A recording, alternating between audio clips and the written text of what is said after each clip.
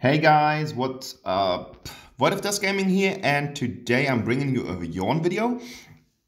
And this is one of the videos where you actually have to feel everything is going down the drain, but you have to keep on to the game, and if you keep doing what you do, you sometimes win. This is one of the videos where basically the enemy has everything pushed. You're not having the smartest decisions in the game yet. Still, you're doing pretty good for your team, and your team does a lot of things to a point where it is discussionable, but you just have to keep on pushing and everything will turn out in your favor. This is like a motivational video. And as I know, many people are Yorn fans. I've finally been able to show you the Celestial Yorn, because I think he is looking really good. Like, I think that is one of the reasons why you should buy the Codex if you are into skins, because with this, with the particle effects, with the dragon effects and everything like that, I think it turned out pretty nicely. That said, there are things which aren't that nice. If you take, for example, the Frostblade Butterfly or the Tulin, I think they don't look that good. I don't think that they're actually worth them. If you take, for example, the Starfall Zol,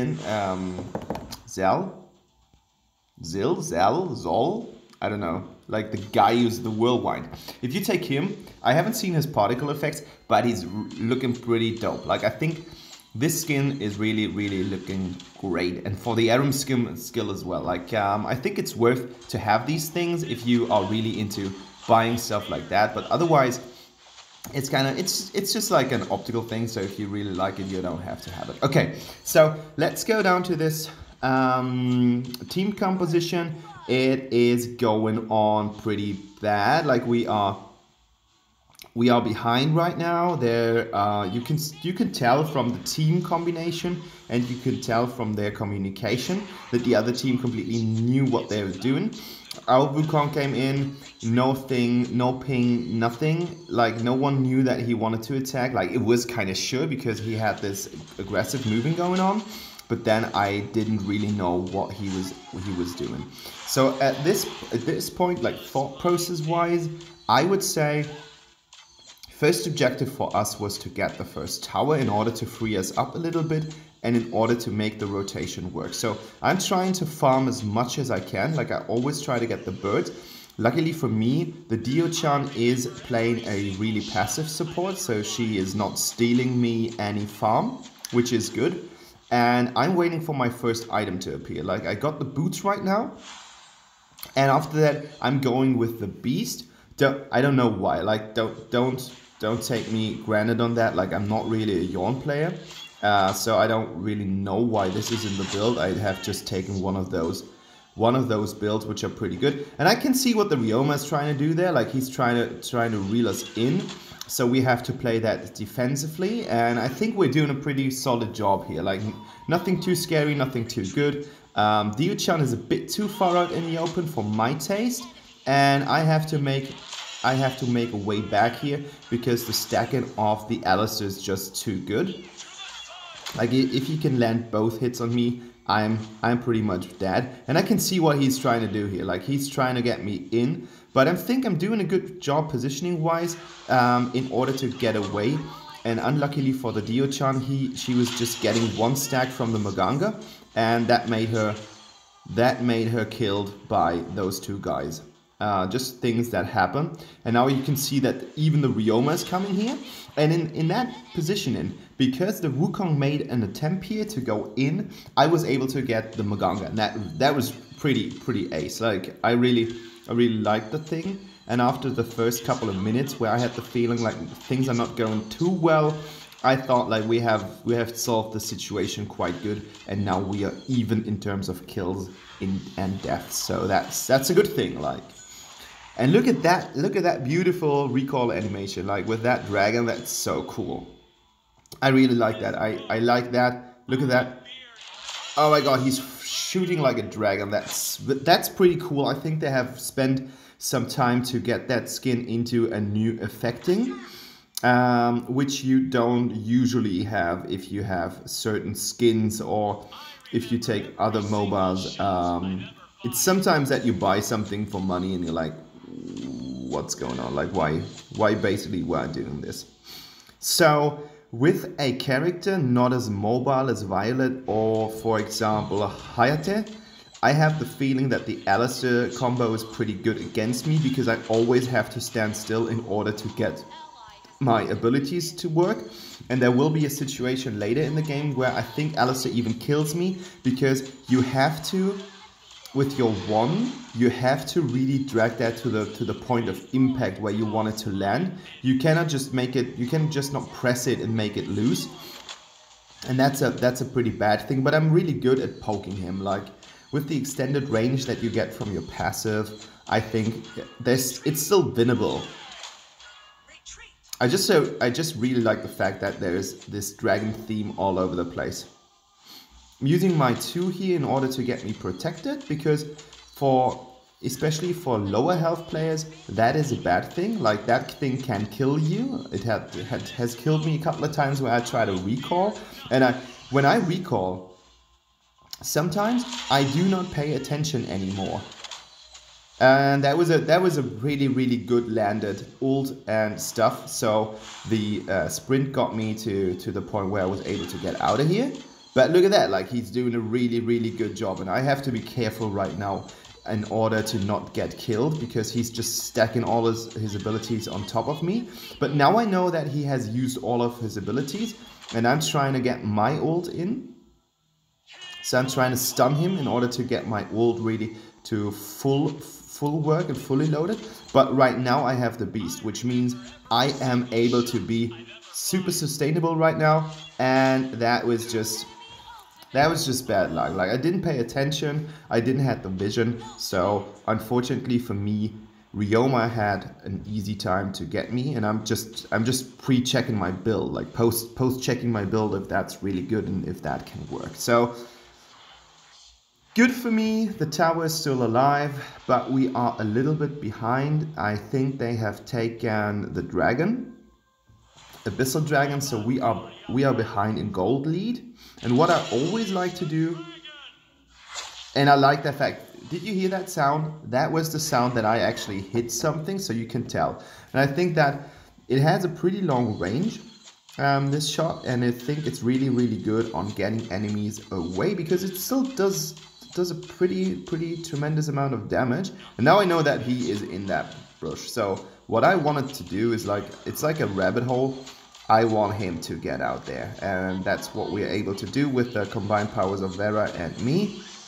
And now I've got the Tempest Blades, which means I will be even more beneficial. And don't get me wrong, that was a complete mistake. Like that was such a big mistake. I didn't want to do it.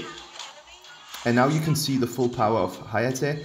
He is so strong because he's such a mobile hero. He can just easily flicker around with his 2, and that makes him so great against normal AD carries, especially ones that have to use their abilities in order to be a bit more powerful, such as Yorn. He can just dash everything. That's like how easy it is for someone like Yorn to be able to do so. And what I would assume, like what you really learn, or what you really will notice in the later part of the video, that we're actually having quite some trouble because we don't have a real tank.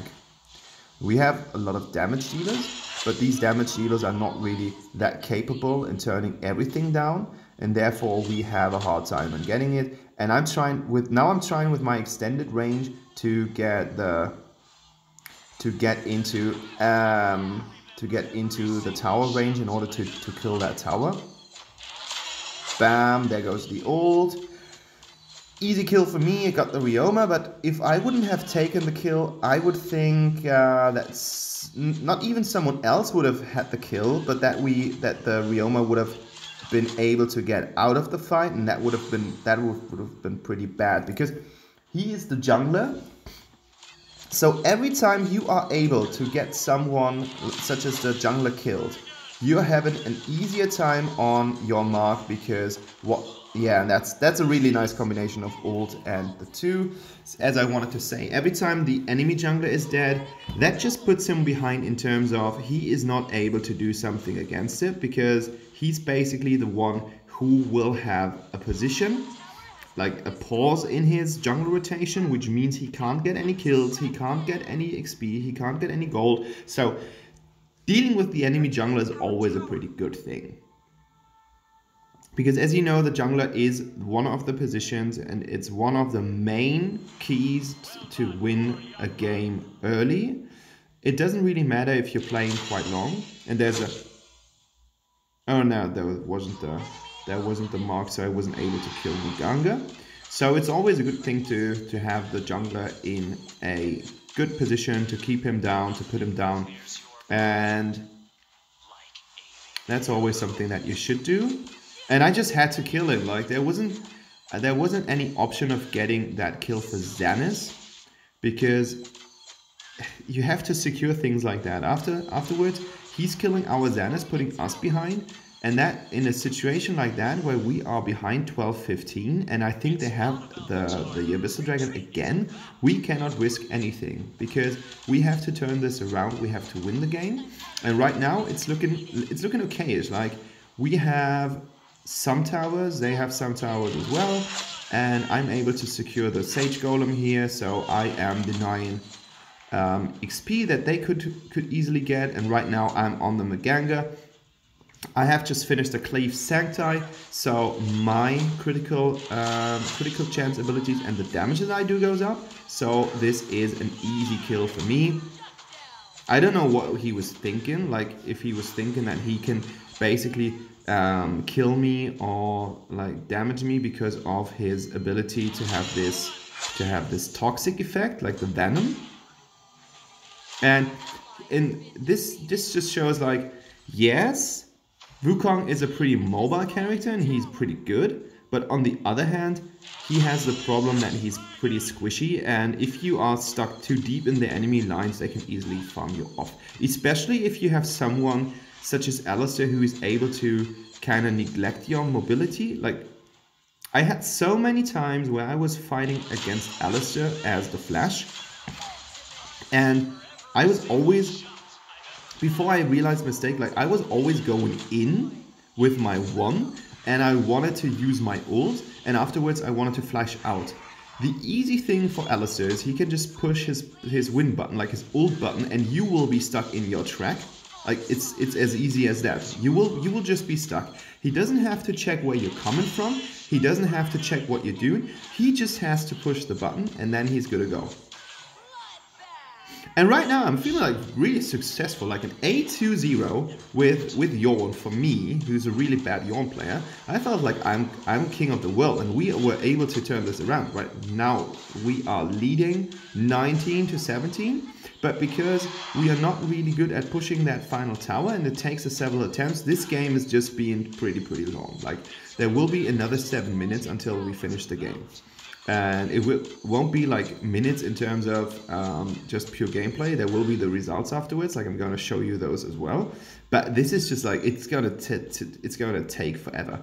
And at this point I realize, like, yeah, I'm doing a lot of damage, but I need more sustain, and I need this recovery item. I need to be resurrected. So I'm taking the Blade of the Eternity right now, and I am trying to steal that Might Golem here as well. And it doesn't really work. And now I have to be careful because Ryoma has the slow on his blade, so I'm trying to get out here as fast as possible. And the good thing, like what I haven't seen from the Ryoma, and that's from the Baldum, and that's a good thing.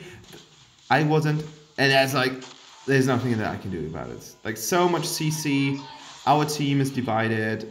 There's not that much that we can do, and as I haven't finished the Blade of the Eternity yet, this is bollocks. Like we are fighting a game right now. The Xanis is pushing into position. We're trying to damage that tower, but instead of going in and sacrificing himself, which I think he's going to do afterwards anyways. Like right now, look at that fight, Xanis against Ryoma. Like he could have forced that tower through. That would have been effective. Like that, with that, I would be okay that he's taken the side lane, but he didn't. He didn't take that tower. So right now we have a bad positioning, and this game is almost over. Like this is 14 minutes, and I'm pretty much thinking like, okay, there's not that much that we can do. Okay, the Zen has got the tower, so that's all right. But he could have done that earlier, got away and helped us out at the bottom. So I think the decision is still quite questionable. And right now, the enemy team is down to 2 members. We've got the Alistar, we've got the Maganga, we've got everything set. We have a wave with a super minion. Xanis is coming from the side. I don't really get that action. I'm almost dead. Like that's how static you have to be as a Yorn. Like good players will laugh about it. They will be like, oh my god, you just played that completely wrong. And this is the moment where we almost threw the game. I have to get out here. There's not that much that I can do to help my team. Now we are being oppressed by the Hayate, and that's a pretty bad situation because Hayate can just easily flick in. I'm lucky that, and that's what he does right now, like easy peasy. I should have just ran away. Like that was a mistake, and instead of getting, and now comes the worst situation of the game. I haven't seen anything like this. I simply don't know what's going on. This is like the most wasted dragon in the entire series of Arena of Valor. Look at that. He unleashes the dragon, gets killed afterwards. And now they have a free dragon to just farm up. Lucky for us, the only person who does that is the Baldum. But the effort of the dragon that Wukong killed alone by himself, like he did a solo kill instead of helping anything. Wukong did a solo kill on the Abyssal Dragon, on the Darkslayer. Released the Darkslayer Dragon, and now the Darkslayer Dragon is standing at the front line of the enemy with 1 health bar, and now he's dead. What is going on? Like, what was the intention of that play? And why I am dead so fast? That, talking about mistakes, I have realized that Alistar is doing a lot of damage before, and now the same mistake happens again. Like after I was benefiting from the Blade of the Eternity, I'm doing the same mistake again. I should have played that a little bit safer. I should have played that a little bit more behind, like standing behind and trying to get into the back line after the tanks have done their stuff, like their tanks. But I was standing too much in the open. I should have used my range to do so. And this is the second time where I thought this is game, because look at that. Wukong is going in, a 4 against 2. There's not that much that we can do. And actually, Ryoma was already good gaming. Now we get that tank, and they're not able to do something, and I'm revived. And look at that comeback. Bam, bam, bam. Triple kill on our base. Triple kill in our base. And that is the sweetness of this game. That's why I love this game so much. We already threw the game, and we are able to get back. And now there's a Ryoma standing between me and the core in order to get that thing into a win, into winning something like this.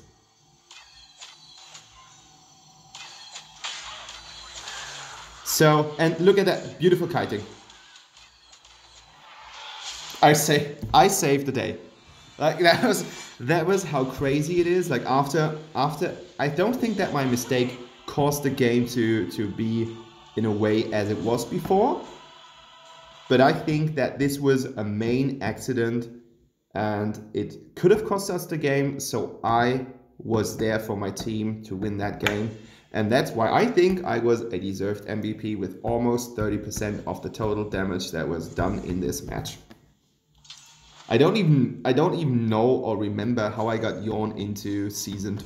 I think I played him a couple of times in the 2 versus 1. That's the build. I'm not entirely sure about the build, but look at how much money Dio-chan had. Guys, thanks for watching. That was Void of Dust Gaming. See you around soon. Bye.